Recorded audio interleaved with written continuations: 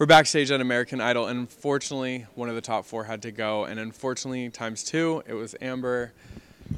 This was really emotional for you. I feel like of this season, this was the most emotional any contestant got. What was it specifically, though, that just was really hard for you to handle tonight? I feel, just leaving everybody and then having to sing knowing that there's no save, you're already gone. Like, that was just hard. Is there any part of you that's like, I mean, what, obviously you knew that somebody was going to have to go home tonight and stuff. What was it about, though, going home? Like, what does that signify in your head? Obviously, people don't like to go home, but something really triggered you. So what do you think it was? I think it was just the fact that I was leaving. Because, I'm not going to get to talk to my girls anymore and have our insiders and stuff. But, I don't know. Do you think America, obviously you think America got it wrong, but what do you think they didn't see? Like, if you could go and you could sit down with everybody that votes and explain why you should have won, what would you have said to them? Or at least stayed to top 3? I was just being myself. I told everybody to expect the unexpected, and I feel like I stood by that. Whatever I felt like was a challenge, I took, and I did, so. Now, you had some definite standout moments. What are some of the standout moments on stage performances that you think people are going to remember Amber by? Most definitely Love on Top, because that was a real, risk.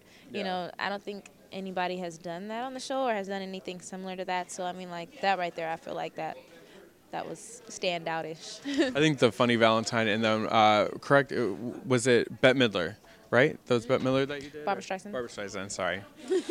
I don't know my old school white divas that well, so yeah. But no, that was good. Okay, so how are you gonna? We heard you talking about suitcases, so you have to figure out how to get all your stuff back home. Oh my gosh, I have so much crap. I went shopping every weekend and on all my downtime. So I bought 11 pairs of shoes since I've been here, and when I got here, I had to sit on my suitcase to close it. So now I have to go buy another suitcase. Now you're gonna have to sit down and do backflips and get other people to sit on it to close it. Exactly. So what are you the first thing you do when you get home? What do you think you're gonna do? You get back from the airport, you go into your house. What's the first thing you're gonna do when you walk in your room?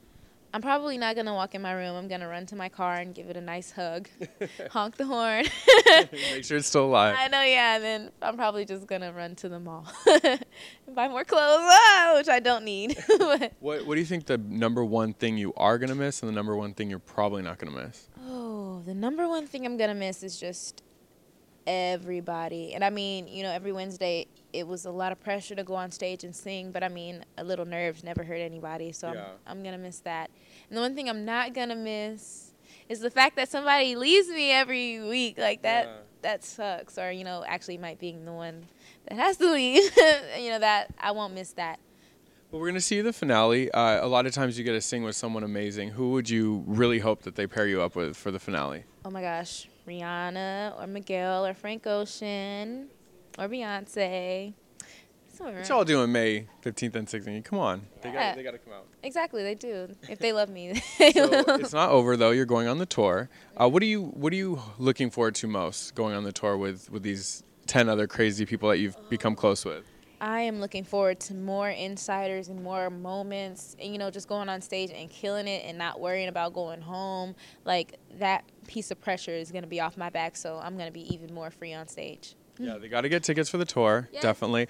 Lastly, when you get down in the lab, it's time to record an album. What is going to be your mission statement? What do you want to do for your first album? What do you want the fans to know about you after listening to it? My album I want it to consist of, having fun and just being yourself and letting go of everything else and just, not worrying about what other people think about you or anything like that. That's what I would love to promote, Yeah.